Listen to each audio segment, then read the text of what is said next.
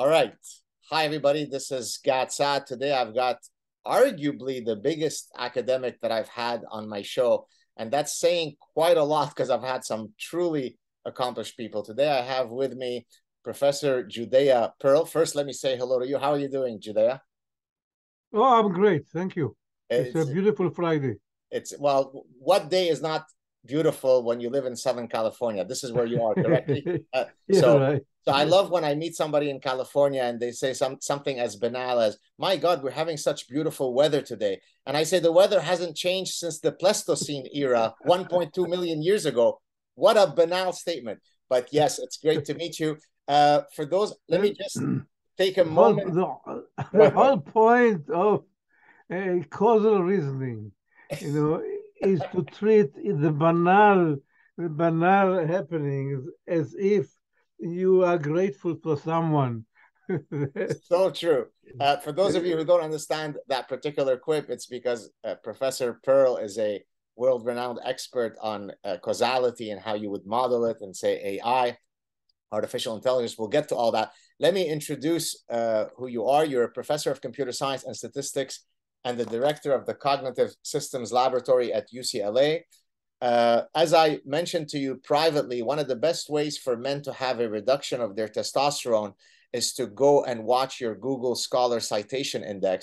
It is simply beyond belief. 120,000 plus citations. This basically means that his Professor Pearl's work has been cited 120,000 times.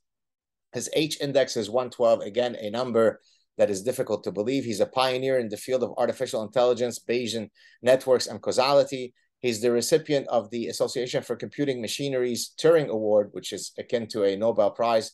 Alan Turing is an unbelievable computer scientist from the 1940s. Honorary doctorates from Hebrew University, Yale, Carnegie Mellon, Texas A&M, Chapman, and University of Toronto. And I'll just end with a partial list of his books. Heuristics, Intelligent Search Strategies for Computer Problem Solving, Causality, Models, Reasoning, and Inference, a book of a different vibe, I Am Jewish, Personal Reflections Inspired by the Last Words of Daniel Pearl, an edited book, which we'll talk about later. And his most recent book came out a few years ago, The Book of Why, The New Science of Cause and Effect. Did I miss anything that I should have included in that introduction, Professor Pearl? No, it's more than I expected. Okay, so I thought what we would start is let me give you a bit of my own personal connection to your work. I can't claim to be an astute student of your work, but I first was exposed to some of your work because my undergrad is in computer science and mathematics, and I was very interested when I headed off to do my PhD to maybe study artificial neural networks as part of consumer and economic decision making. And so I got a chance to first learn about your work through your belief networks and so on. I also had a Oh, doctoral committee member by the name of Alberto Segre, who is a computer scientist, and I had to. Is the name ringing a bell? yeah. I bet. Alberto. It's ringing. Still, keep on talking while it's ringing. uh, and I had written a paper on how to model uncertainty. And I remember, although I'm not sure that I would pass the test if you put me through it right now, although I tend to remember all the material that I've learned in my past, Dempster-Shafer theory, I remember that quite well. And so, there are many, many places where I think our worlds could have connected. Now, my doctoral dissertation, and then I will cede the floor to you in a second. My doctoral dissertation was in the area of information search, but specifically, when is it that we know that we have acquired enough information to stop additional search and commit to a choice? So when I'm choosing between Clinton or Trump, or I'm buying this car or that car, or this woman I'm going to marry or that woman, I don't sample all of the available information, contrary to classical economic theory. Instead, I sample enough information to say, I stop and I'm ready to choose. So our worlds intersect. I'm done with my intro. Take it away, Judea. What, Uh, uh, you want me to connect to the problem of search? yeah, I mean, Uh, do you in your own work? I mean, you're a computer yeah. scientist, so you model stuff, whereas I'm an experimentalist, a behavioral scientist. how do our worlds where I apply information search theory to you, how might they connect? We have a very similar setup in AI in the area of game playing. Okay? When you play chess or checker, right, you have an evaluation function over the strength of the board, but you are not satisfied with your immediate evaluation of the strength. You search ahead. The question is, how far do you need to search? And no, what do you do when you search? You go ahead and search maybe 3 moves or 4 moves ahead, and you assign your evaluation function to the horizon node, the board position. Then you back up and you update your initial evaluation of the board position, and then you take the best move. So here you have an interplay between perception, which is the immediate evaluation, and reasoning, search ahead. And the question there is exactly the one that you mentioned. How far ahead would you go? But there is also a question of computational resources. You don't want to search ahead all the way to the checkmate because the number of board positions that you will need to search is exponential. It's super exponential, actually. So it's at a certain point, you got to tell yourself, I've searched long enough. It's time for me to make a move. Right. Yeah. I remember in '85 when I was studying computer science, I had taken a course, an AI course actually, with perhaps you know him. His name was I don't want to say was, maybe he's still alive. I'm not sure. Professor Monty Newborn. Does that ring a bell? No. No, Monty Newborn was apparently on the team, the big, the Deep Blue team, the IBM team that was looking at modeling the decision trees when you play chess. Mm-hmm. And I remember in his course, we had to, as an assignment, study a game exactly along the lines of what you were talking about. You can't do an exhaustive, brutal search of all possibilities. Because I think in chess, I don't know, I think it's something like 10 to the 100 nodes or whatever the crazy number is. And therefore, we learned about alpha beta pruning. I don't know if that's still a thing, where you then kind of you cut out these parts of the trees that it's not worthwhile to go to. So even though I didn't know at the time then that this would come back many years later for my doctoral dissertation, that's the genesis of where I first learned about these kind of search algorithms. Yeah, that's exactly what the kind of work I did in 1978 up to 1983 when I published the book Heuristics. And as a matter of fact, just to surprise you, I proved the optimality of alpha beta. Oh, look at that. Wow. Yes. You proved it analytically or through simulation? Through a model. I said, assuming that in the horizons, in the leaf node, let's call them leaf node, okay, you have a random assignment of values, okay? Now, we can now calculate the average number of search nodes that you'll have to go through, and I proved that alpha beta is giving you the best algorithm. There's no better algorithm that will examine less node than alpha beta. There's no better algorithm of the ones that you were pitting against one another, or conceptually there could never be a better algorithm than alpha beta? Conceptually, there could not be a better, but on the average, in particular instances, there could be. But on the average, assuming this probabilistic model, when you spray random values on the node in the horizon, then I can calculate theoretically what is the optimal thing that anyone can do. The optimal number of nodes that need to be examined in the optimal case. And then I show that alpha beta reaches that optimal.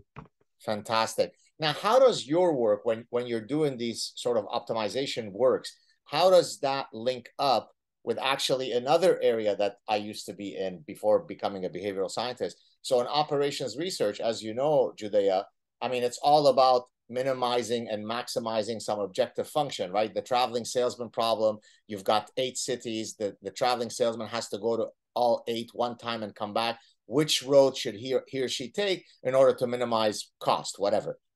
And I had actually worked as a research assistant when I was a student for several years on a problem called the two-dimensional cutting stock problem, which is the following problem. If you have sheets of metal or sheets of wood or sheets of glass, and you receive an order from a client, I need 20 X by Y sheets and so on. How should I do the guillotine cuts in order to minimize the waste? So how does optimization in the AI sense link up to optimization in OR? Okay, now this is the sheet cutting problem is NP hard, right? From what I understand, yeah. I think so, yeah. So do you want to explain? You want to just explain what NP hard, because many of our viewers may not know what that means. That was one of the most, I think, one of the most talked about problem in computer science. That many problems have the property that if one of them is polynomial, then all of them are polynomial. Okay? So they are equivalent in terms of complexity to each other. Like, for instance, traveling salesman, okay? Or to find Hamiltonian circuit, or to find the cutting. They have a name for that.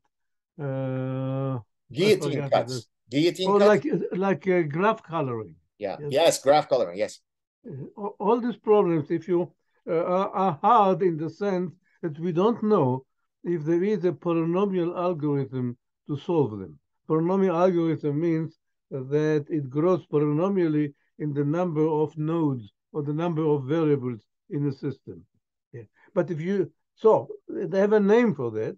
And the problem that used to occupy all theoretical computer scientists to prove that NP completeness is polynomial, or whether it is polynomial. It's still an unsolved problem. Okay? However, now let's go back to the sheet cutting problem, or to the traveling salesman. There, the question was, okay, we cannot solve it in its optimal sense, but we can solve it approximately. So what can we do to get close to the optimal? And here comes the idea of heuristic. Okay? An example, for instance, a traveling salesman has a heuristic, which is the minimal spanning tree. Okay? If you change the graph to make it into a tree, right, and it's easy to find a minimal spanning tree, which means you retain from the original graph most of the important edges, okay? And then you can solve it exactly on a spanning tree. So the exact solution for the spanning tree gives you a heuristic, an approximation for the true optimum. Right. Then you can do search and use the heuristic exactly like in the chess game. Exactly. You keep on deciding where to go further to get a better and better approximation. Now, one of my famous paper was, how can a machine discover heuristics automatically? Okay. So, and this is still being used today in planning things like planning your trip to Europe. Find not only the best path, but the minimal cost route, including the hassle in the airport, right, and the smile of the stewardess. Okay, so we have that kind of complex planning problems. There are many paths, and you have to choose the right search strategy in order to get to an optimal plan. So the idea is that you plan with the heuristic, exactly like in a chess. but how do you discover heuristic? And here comes the key idea. What is heuristic?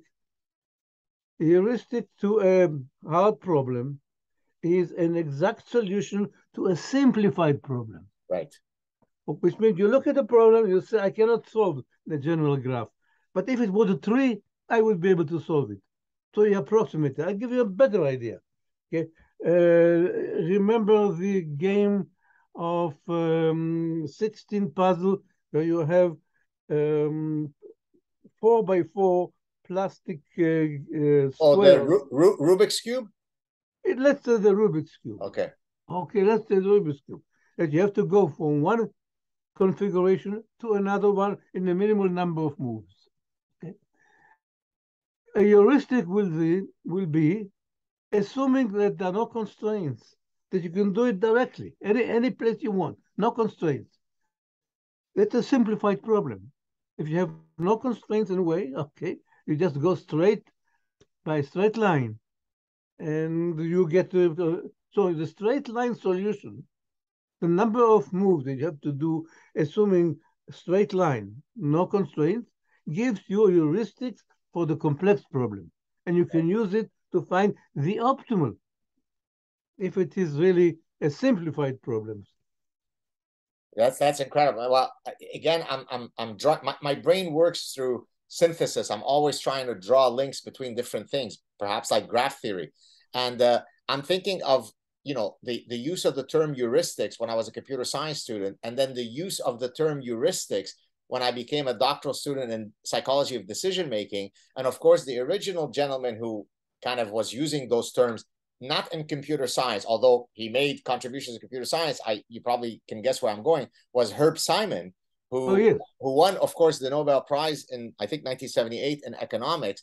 And I have the distinct honor that my former doctoral supervisor knew Herb Simon well, and he had come to visit Cornell, I think in 1993, Herb Simon did.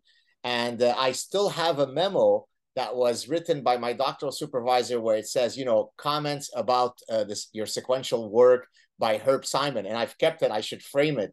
And this is when I was first exposed to the idea, I mean, during my doctoral training, to bounded rationality, that because of computational costs, because of cognitive costs. So how much of your work that you specifically, I mean, of course, AI is in part, you know, cognitive psychology, but how much of your work utilizes human subjects in experiments and so on? Or have you never crossed that divide in your own work? Very lightly, tenuously. No.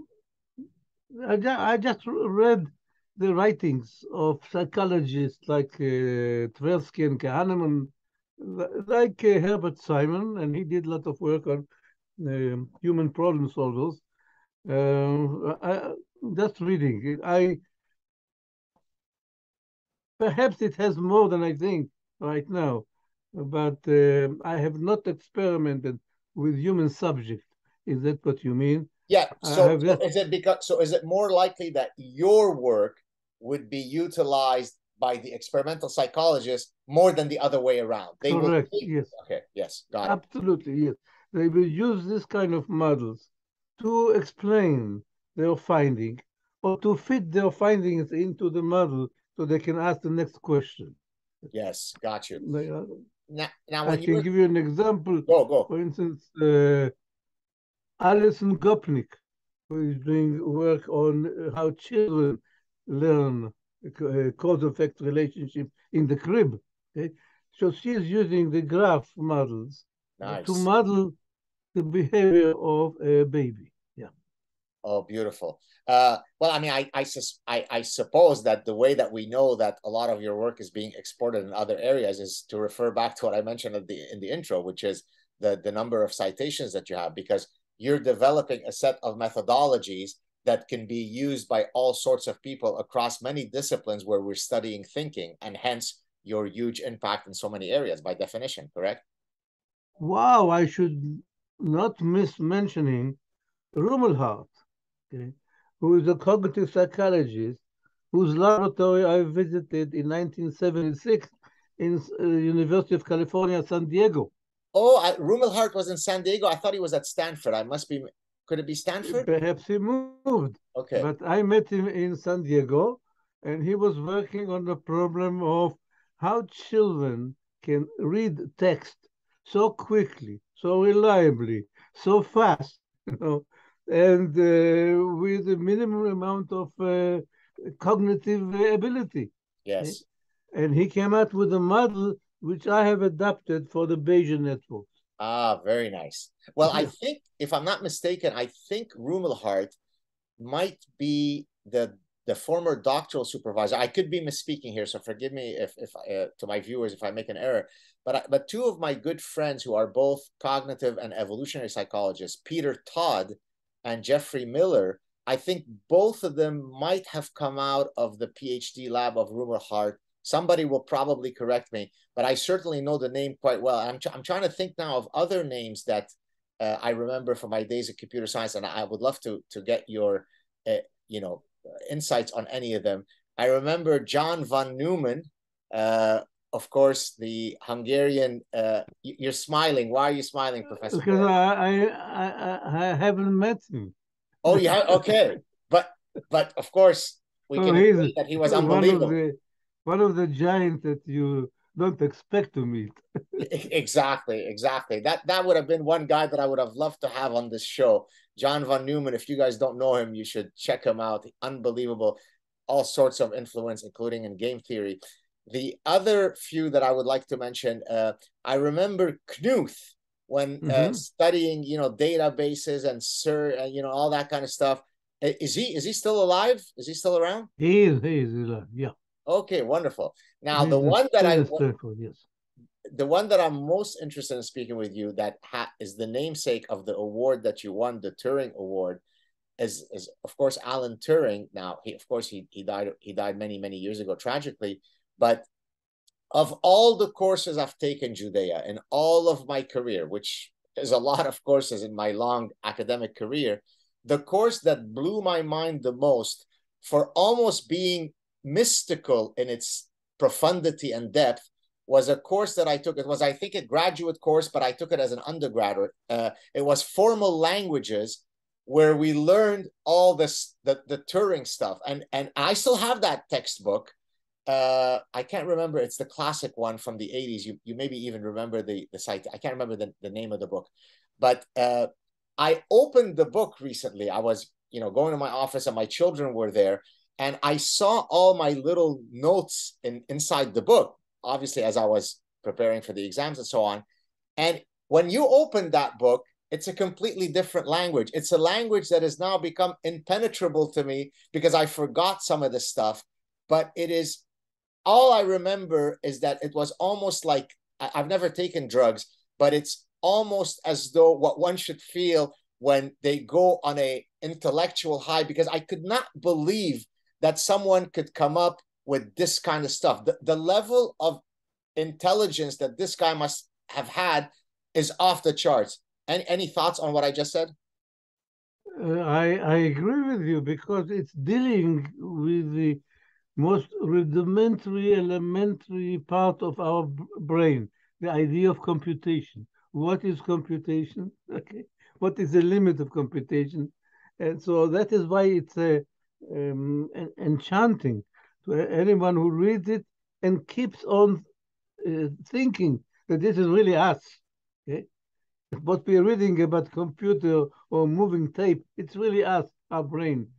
He's talking about the limitation of our intelligence or our ability to comprehend things and to compute things.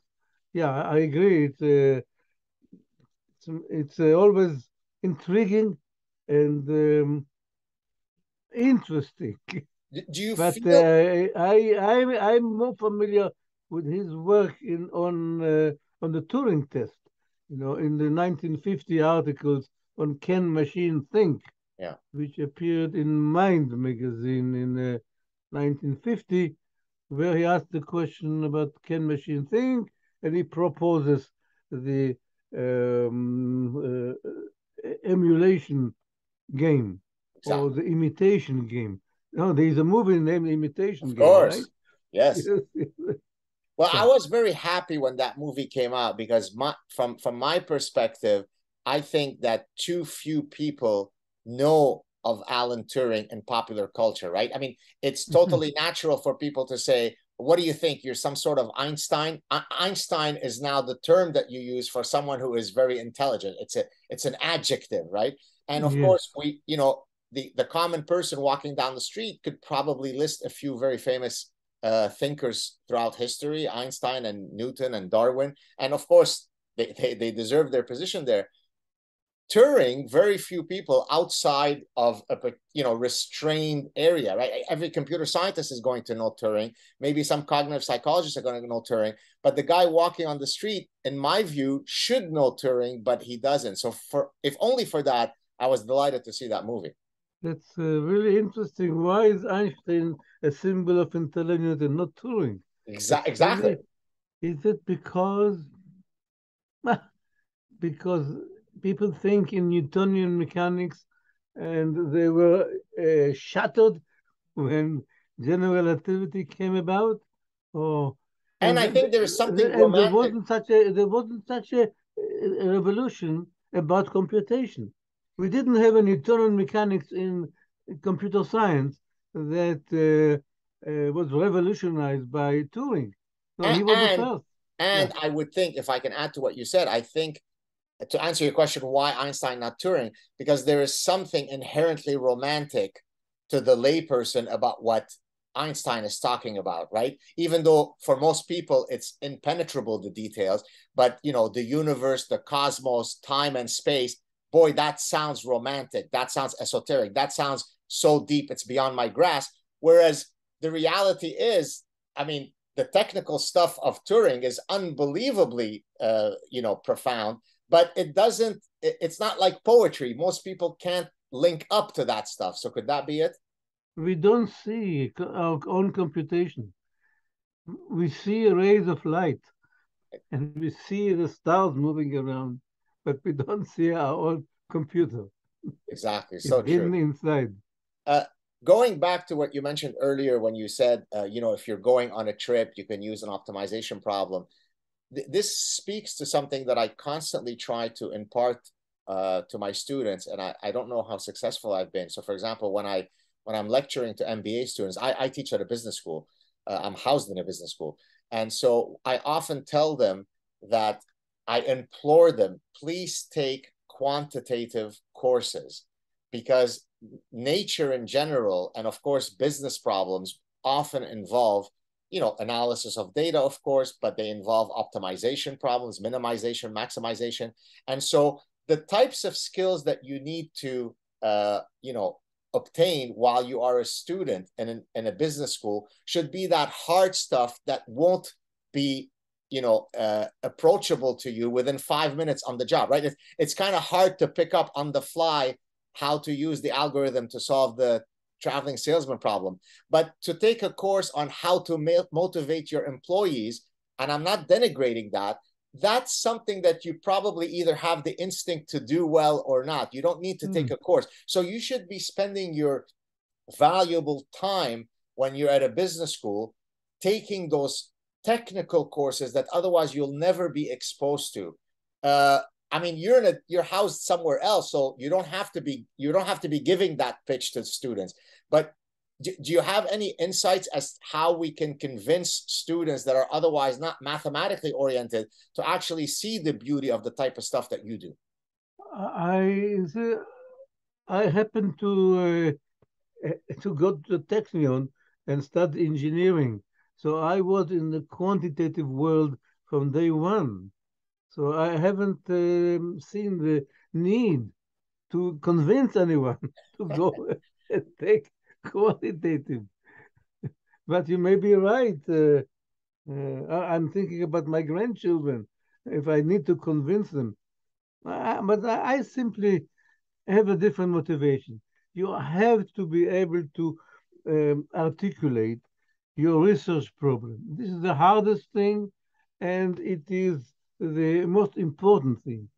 Why are you doing any thinking or research or employed? Why are you wasting your time here?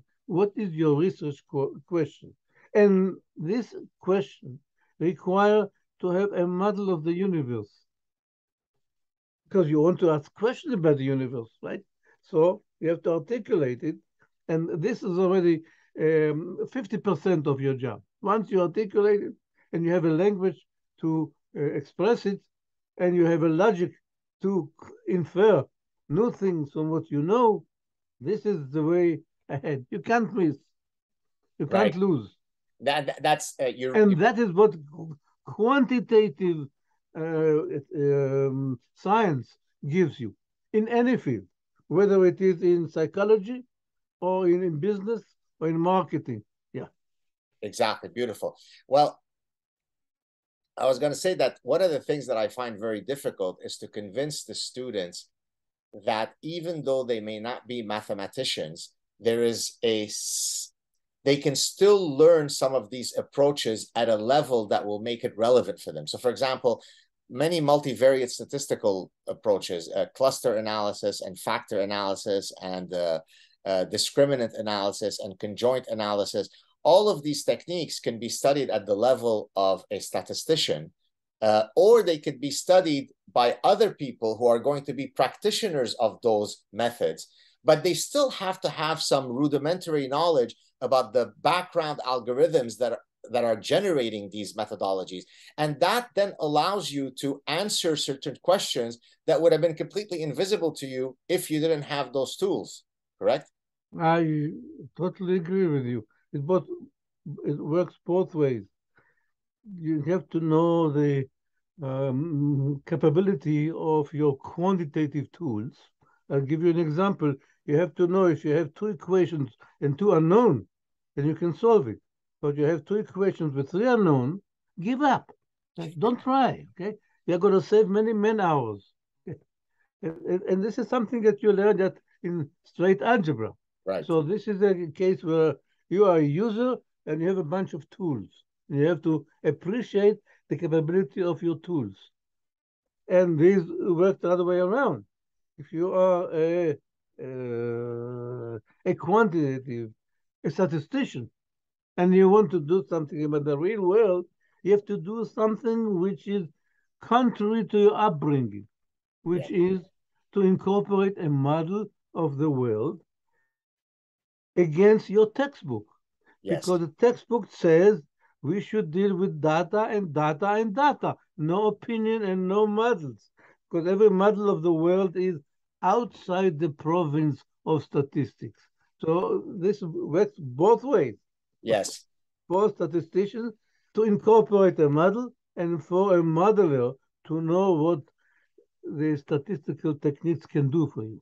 Well, when I went to pursue my PhD, the idea was to be a quantitative jock because I came from a mathematics background and so on. And so I was going to be, a mathematical modeler of, economic choice, consumer choice, and so on. But then when I got to Cornell, I met up with my former doctoral supervisor who was trained as a psychologist, along with Tversky and Kahneman. He came out of that exact same. I mean, the first paper of my supervisor was with Amos Tversky. They were all PhD students at. What was his name? J. Russo, Russo. Another one that you might know who was also part of that gang, who was also one of my professors at Cornell, is Richard Thaler, who won the Nobel Prize in 2017 in economics. So I came out of that whole gang of, psychology and decision making. But the original goal wasn't that. I was going to be a hardcore quantitative guy, right? And I'm so happy that I ended up, you were talking earlier about the jump from one to the other. I'm living proof that you can kind of go up from one to the other. And many of the most famous psychologists, much more accomplished than I am, a la Tversky and Kahneman, all came from mathematics backgrounds. Which leads me to the next point, if I can offer advice to some of the viewers who are listening here. One of the things that I learned in computer science and mathematics was how to think, right? It didn't matter to me whether I would eventually apply Dempster-Shafer theory or Hamiltonian or, differential equations. but I learned a method of deep thinking that I could have not otherwise had access to. Alan Turing with his formal languages, right? So I think that when people are looking for education, if you don't, if you want to be an accountant, then fine, study accounting. But if all you want is to have rigorous training on how to think, the default one has to be mathematics and to some extent computer science. Am I right? I'm surprised. You're right. I remember that Tversky and Kahneman were first statisticians, at least in mind, before they became psychologists. Exactly. Okay, and essentially, what triggered most of the works was the discrepancy between what the mathematics tells you and how people behave. Okay. The violation of the transitivity axiom, right? If I prefer car A to car B and I prefer car B to car C, I must prefer car A to car C. That's an axiom of rational choice. And of course, Tversky, 1969, I think, showed that that's not how humans behave. And so their whole work stems from that tension. Yeah, and the idea of to take a discrepancy, which they call not paradoxes, they call illusion. Yeah, to take them and to look at them as a window through which we can see the workings of the mind. Right, exactly. Like optical illusion. Yeah, exactly. Very much like optical illusion. Yeah. Exactly right. But in this case, it's a cognitive illusion.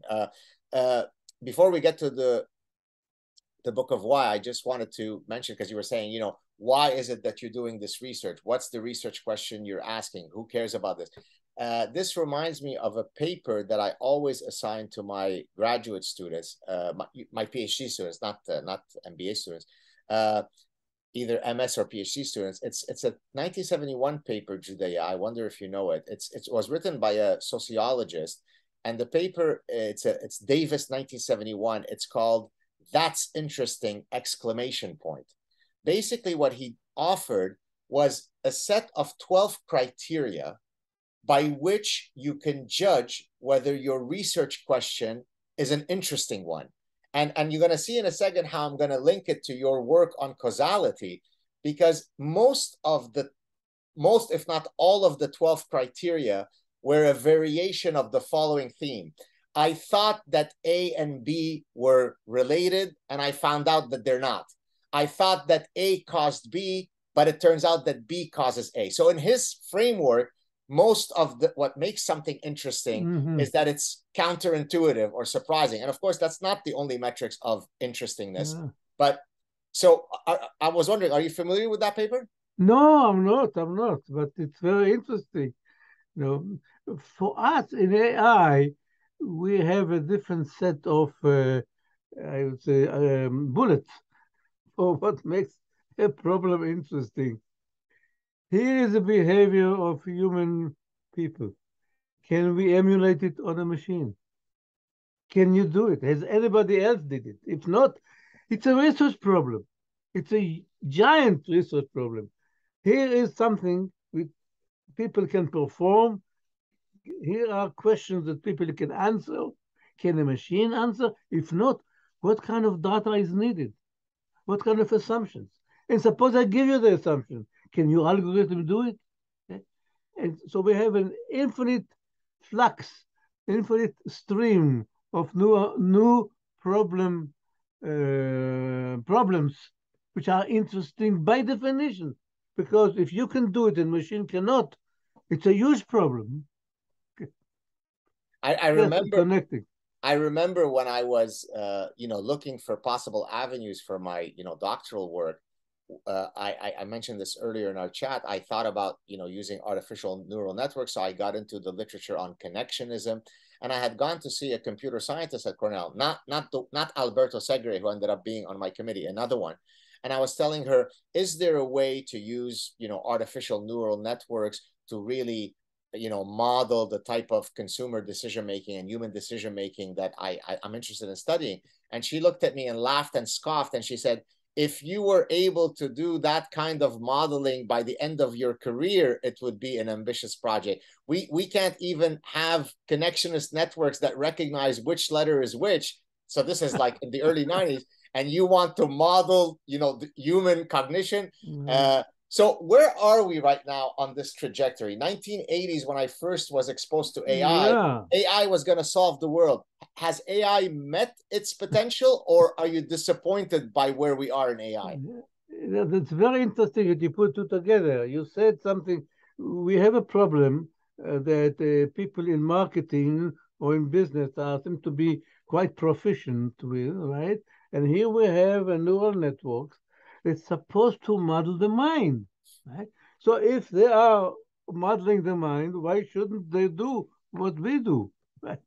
It's a very simple, a very natural question to ask. Well, it turns out I know why. Go ahead. I know why. Okay, they don't have a model of the world. Okay. And that's where your work comes in. That's right. And they will never do that with the kind of handcuffs that are putting on themselves today. We know the limitations now. We know what you need to do certain class of problems that is in the ladder of causation or the ladder of knowledge is a better word. And if you don't have data or input of a certain kind, you cannot solve a problem in a certain class. It's a Chomsky hierarchy, or if you want a Turing impossibility. Although I don't want to pretend that I'm as great as Turing, but we have found a limitation, basic limitation, in what machine learning can do. Machine learning systems can do that guides us into doing things correctly. Right. So, I mean, and because you use the word ladder, and I think in your most recent book, The Book of Why, you talk about sort of the three ladders of causations, and then you go into each of these. Is it maybe worthwhile for you to give us a quick summary of these three ladders?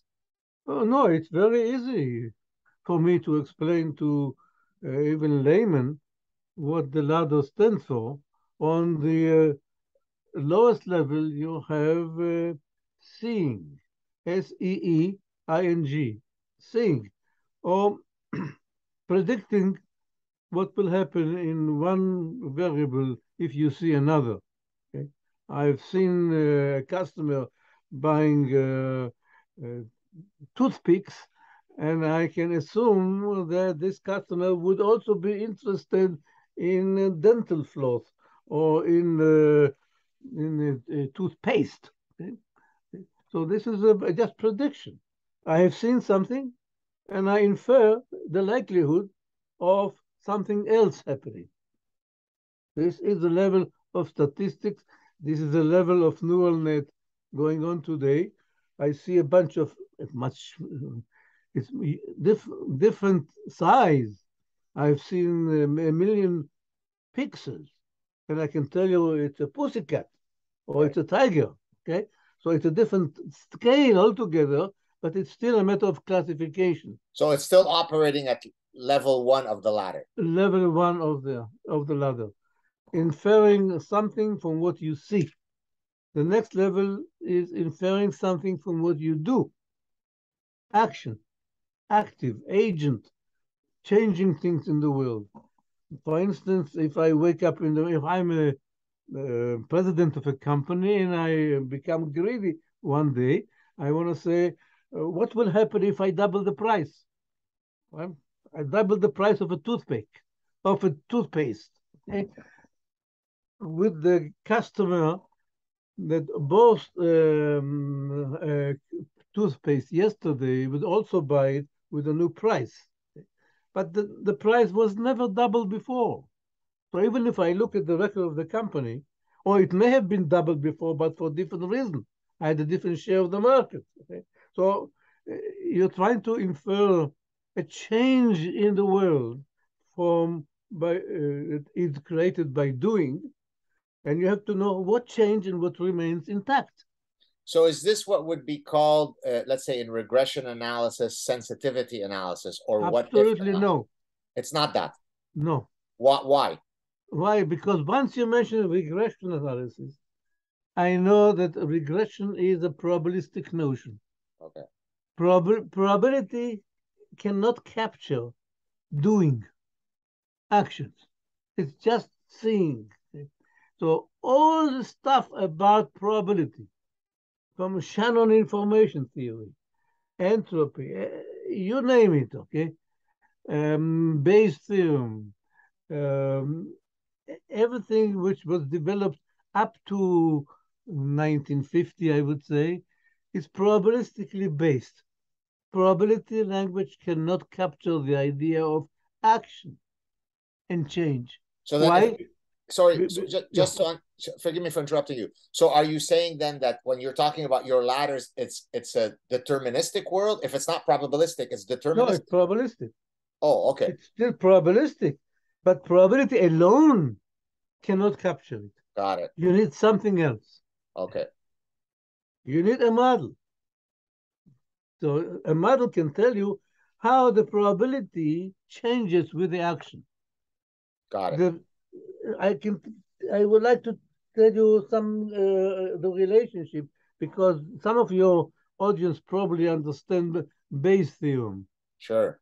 Right? What does Bayes theorem gives us in probability theory?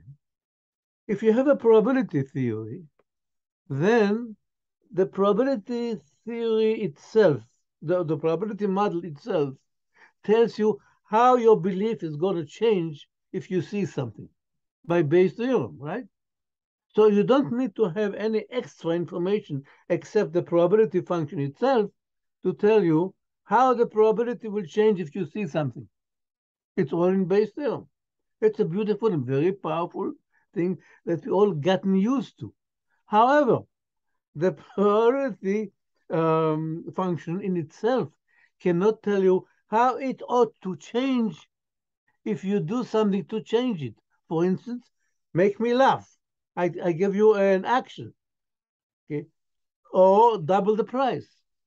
All these are actions which changes the probability function by external force, not by looking and getting more information, but by external force. I double the price. I made you laugh. Okay, that is a different kind ball game altogether. You need to have an extra information. Extra, I mean, in addition to the probability function.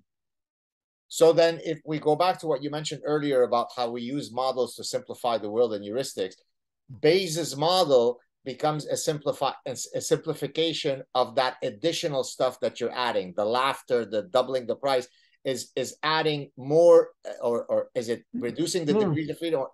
How can I wouldn't make the analogy. No, the analogy doesn't catch here. No. Got it. This is all not no heuristic here. It's correct. Okay.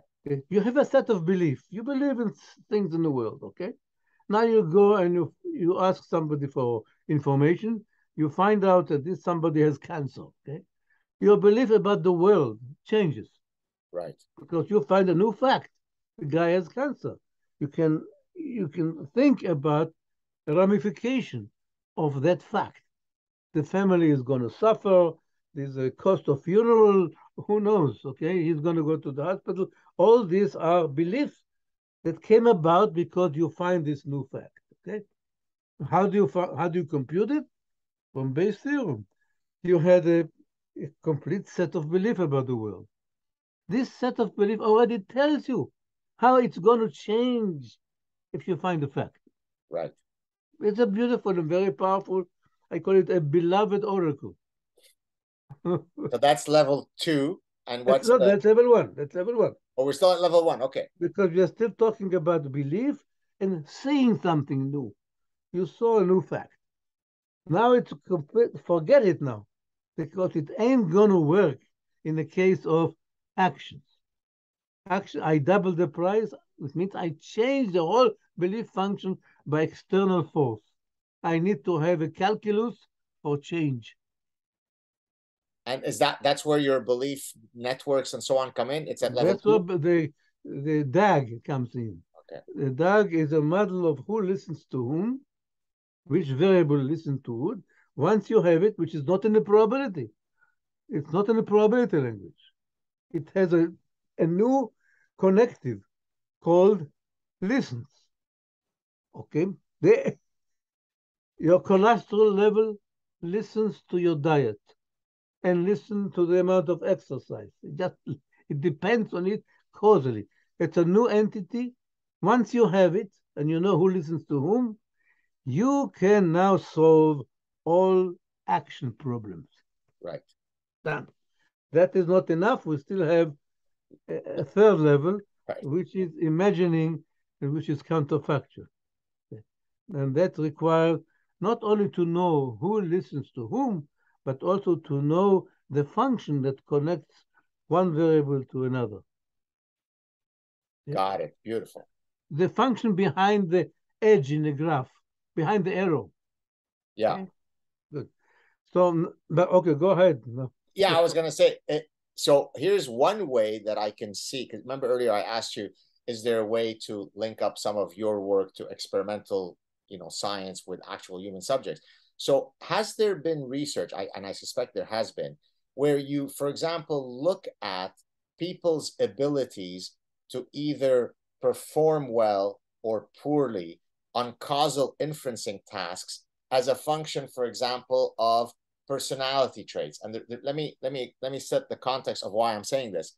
One of the things we know that's the hardest to do in the universe is to alter someone's positions. Once you anchor me in a position, it's going to take a Herculean effort, especially if those positions are political, especially if those positions are religious. So suddenly we're no longer these, unbiased information processing machines.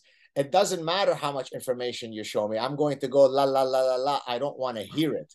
So is there research that takes a lot of this, a lot of these tasks that are inherent to whichever levels you're talking about, and linking them to actual personality traits of people to see whether that can predict how well we do on these tasks? There is. In AI, there is a subfield called persuasion, Right. or the calculus of argumentation. Yes. Yeah. It developed, but I am going to tackle it in my own research in the future, because I believe now, with what we understand about the ladder of causation, we have the ability to model your listener state of mind and state of belief, and that way to understand what kind of utterances, what kind of arguments would sway the opinion and the belief system of the listener. But this is something which is blue sky for me now. I just have this strong feeling in my finger, look at my finger, that we can do it.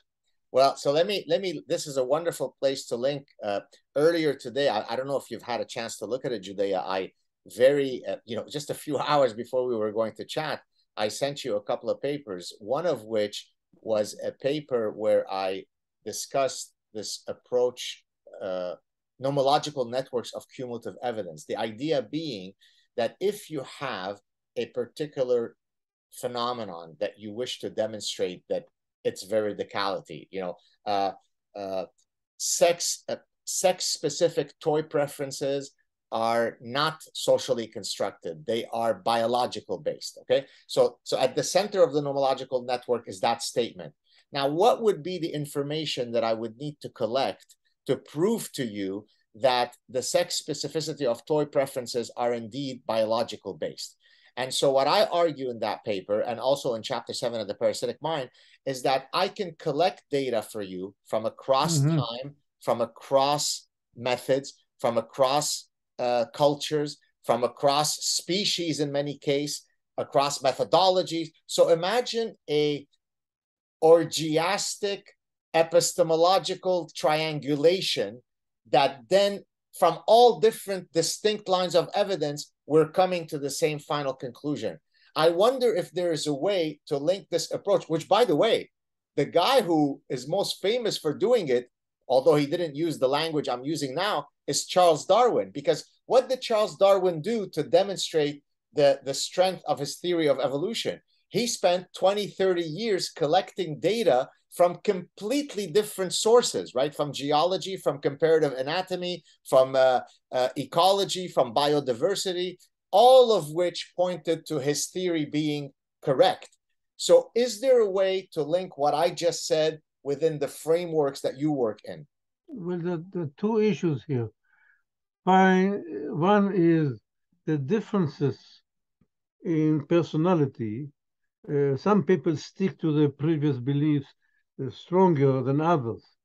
We call them open-minded, or we call them religious, okay, adherents. So I haven't thought about what makes the difference. I only know that you can see it also in babies. Some babies are restless until they understand things on their own, and some will just let go if it doesn't buy them any material advantage. They were just not curious. But I don't know how to model it. This difference in personality, I don't know.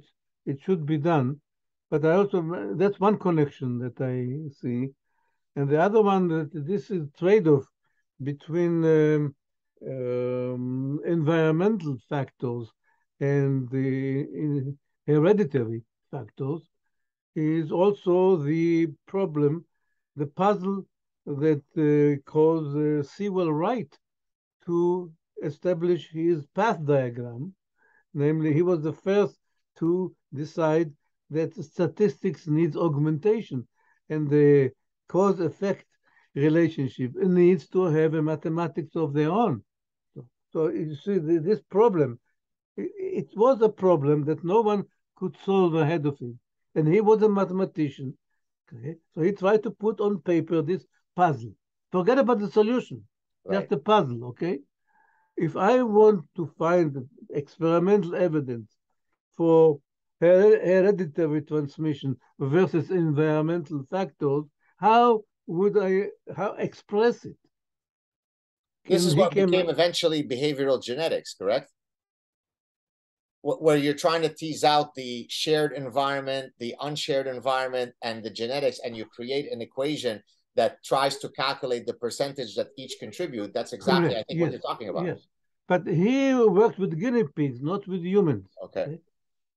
There was somebody, the social scientist, found his work and applied it to human education. Right. Yeah, it's in the book of why, the experiments about twins. Exactly. Yeah. Yeah, because behavioral genetics typically use the twins registry methodology. Yeah. I've done one paper looking at the genetics of decision making, where we connected with a group out of England. I think it was the St. Thomas Hospital. They have this huge twins registry. We wanted to show that monozygotic twins were more likely to have similar patterns of decision making than dizygotic twins, fraternal twins, and that's exactly what we found in that paper. So yeah, I love that stuff. Okay, if you don't mind, I'd like to move now. I hope we haven't bored our viewers too much with our technical talk. Of course, I think it's fascinating. I'd like to spend maybe the next few minutes discussing some personal matters, if that's okay with you, Judea. Oh, okay. I'd like to start, we'll end it a bit more positive, but I'd like to start, I would be remiss in not mentioning the incredibly tragic story. For those of you who don't know, Judea Pearl's son, Daniel, in 2002, I think, was kidnapped and tortured by some extremists in Pakistan, and then he was killed. And he famously said at the end, my father's Jewish, my mother's Jewish, I'm Jewish, and then they killed him. And it's something that I can very much relate to, because I escaped Lebanon under very similar conditions when I grew up in the Lebanese Civil War. By the way, we have someone in common that we know. Asra Nomani is a person who's been on my show. She's a good friend of mine. Of course, she was linked to Daniel's wife, if I remember correctly. So I guess my question to you, Judea, is in the little since I've known you, a month or so. We've spoken on the phone. We've gotten to know each other a bit. You seem like a terribly jovial, very humble, fun guy. Unlike what you might think of, very elite professors who are always, dour and serious. And so you've been able to maintain a joy of life that's quite remarkable, notwithstanding the worst possible thing that a parent can face. Are there any secrets that might explain how you were able to survive and go on with your life, given what you faced with Daniel's tragedy? I don't know. I cannot answer it because I've never been a pessimistic person in my life. So I cannot relate and ask myself what made the difference. No, it's just your disposition. It's just you're inoculated against it by virtue of you having a positive, happy disposition that protected you against the worst possible disaster. Could be. Well, yeah, I remember myself being joyful all my life. No, it's not true, not true. But it's the first time I have to ask this question because no, I wasn't very happy in high school, but I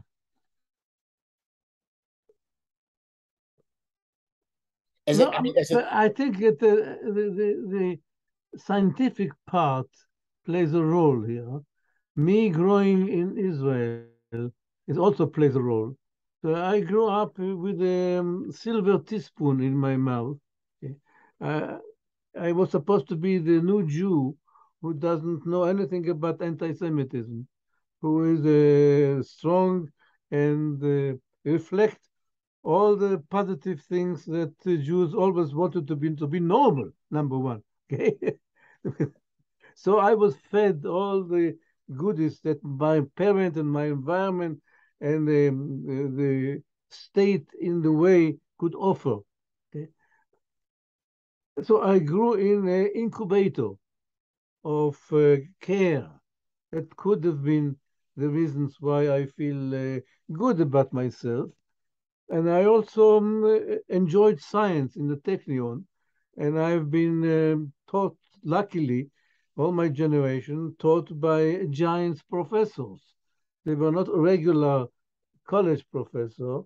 They were top professors in Heidelberg in Berlin that came over in the 1930s and taught high school and taught in the colleges, but they were giants in their field and they knew that they will never go and be able to do their own research, so they took care of us as an embodiment of their lost dreams.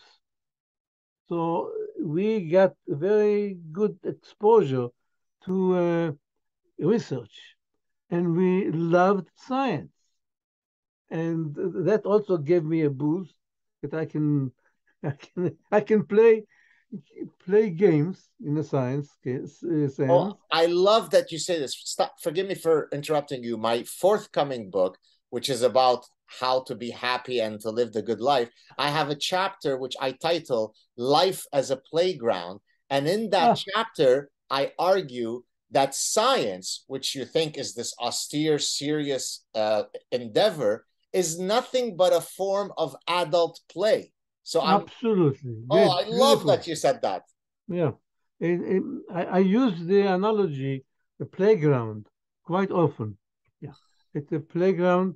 The whole AI is a laboratory in the severe sense, but it's a playground to understand it in our own computation. Right. But emulating ourselves. So it's a laboratory for emulating ourselves. But now go to science. I'm talking about the joy of doing something today that you couldn't do yesterday. Right. That is a tremendous joy. Now, in my field now, doing something today that not only I could not do today, that the great giants from Aristotle until Fisher could not do for 1,000 years. Okay? That's even a greater side. That's what is called revolution. Right. Okay. And that's why I have a second title to the book of why, saying the new science of cause and effect. And some people criticize me. How can you be so boasting and call it a new science? Or somebody yesterday said, whenever I see somebody writing new science, I become skeptical. It might be some some self-conceited Well, you're professor. hardly self-conceited or boastful, But because someone I'm telling you, yeah, I'm telling you, I have this. Perhaps it's an illusion, but at least I can demonstrate it. We can do something today that wasn't done, and that giants in before us could not do and wanted to do. And that's what makes me feel, hey, it's a great playground. yeah. You know, it's funny because I think one of the reasons why I remember when you and I first communicated and then we had a phone chat, I got off the phone and so my wife said, so do you think we're going to meet Judea while we're here? We spent several weeks in Newport Beach, which is about an hour away from where you were, an hour and a half. And I said, you know, I was so thrilled to have spoken to you because we connected on a play level in the sense that we were able to be jocular with each other as if we knew one another for 30 years, whereas we had just met. And I said to her, you know what, I think we're going to have a riot together when we have our chat, because I think it very much comes from this playful attitude, this playful mentality. And oftentimes, if I can speak of myself, people misconstrue my playfulness. I mean, I know you follow me on Twitter, and that's how I first followed you back and so on. uh I I can be the very serious professor who talks about formal languages and Alan Turing, and I can also post a clip, as I did yesterday, of my young daughter putting makeup on me. One doesn't exclude the other, right? I can be a serious thinker if I'm that, but also be a playful, joking, regular guy. And I think that's what's beautiful about some of the greatest minds that I've had a chance to meet. They actually are very down to earth. They're very humble. They're very sweet. Oftentimes, when I am playful, it's taken as a measure of unseriousness. Professor Saad, don't joke like this. It demeans you. It hardly demeans me. It makes me a multifaceted human being. What do you think? Yeah, especially when the especially when the joke is serious. Okay, no, really. I mean, Right. I sometimes tweet with jokes. I tweet jokes on a Twitter. Yeah, Yeah, but sometimes it's a really deep. It's not just a joke. It's exactly. and it goes by as a joke. In which case, I'll give you just yesterday. I said, could a neural net ever reject a drug that is good for men, good for women, and bad for a person? Okay, it's a joke. Okay, Yeah, but it's so deep. I'm telling you, because neural nets cannot reject it. I know why they cannot reject it. yeah, yeah, yeah, And the people who vow by neural net didn't capture it. yeah. But it's so in Twitter, I think it's a poetry of science because you have to condense an idea into 280 characters, right? Well, by the way, that's why I mean, as I think you know by now, because you follow some of my stuff. The reason why I use satire, sarcasm, and mockery, because it is Mm-hmm. an incredibly powerful persuasion technique, right? Uh-huh. Yeah. It's not a measure of being unserious. To the contrary, right? A well-honed satirist is very, very triggering to a dictator, precisely because dictators are a lot more afraid with guys with sharp tongues rather than guys with big muscles. That's why you put to death the satirist. And also, I think because uh, humor implies sincerity and openness. And if you can joke about yourself, then you're honest. I have nothing to hide. I'm Right. not trying to put on a face of a big professor or one who knows everything. I'm fallible. And let's enjoy and understand. Let's enjoy our fallibility and strive to understand it better. What a beautiful thing. Last question for you, Judea. You ready?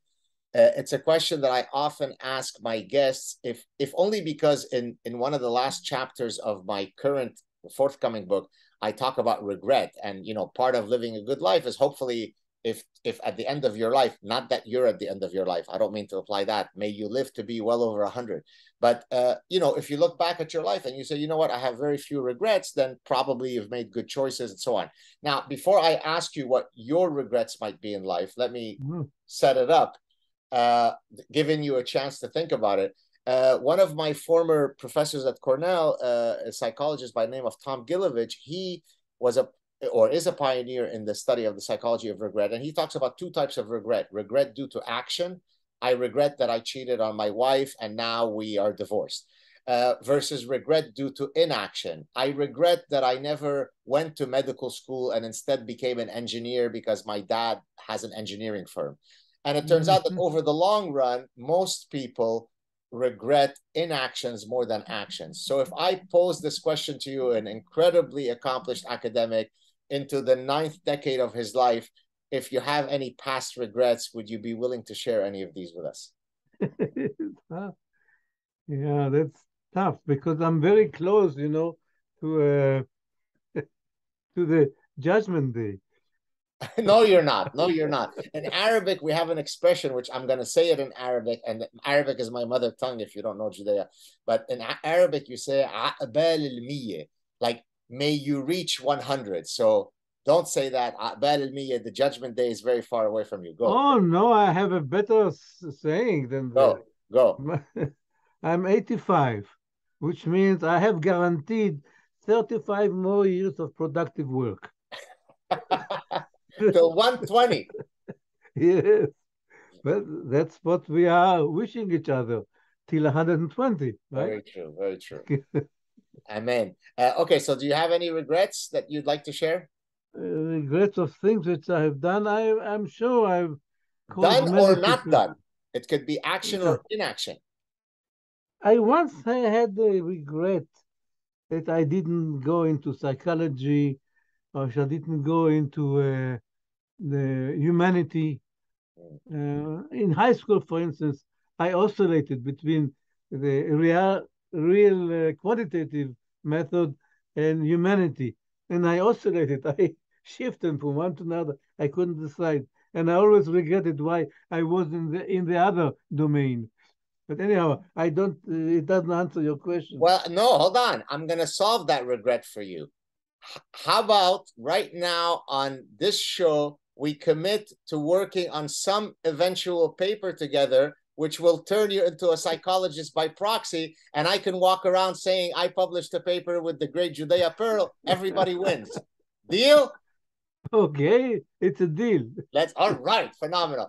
Hey, Judea, so unbelievable. What an honor to meet you and talk to you. I hope that the next time that I'll be in California, we'll have a chance to meet in person. Are there any last things that you might want to say in terms of promotion? Of course, people go get the Book of Why. It is fantastic. Is there anything else that you'd like to promote before we wrap it up?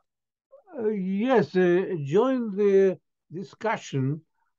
Some people call it a fight on Twitter. We are People should be engaged. engaged, yes, and ask questions. Exactly right. Thank you so much. Stay on the line so we could say officially goodbye offline. Thank you so much, Judea. Real pleasure to meet you. Thank you, God.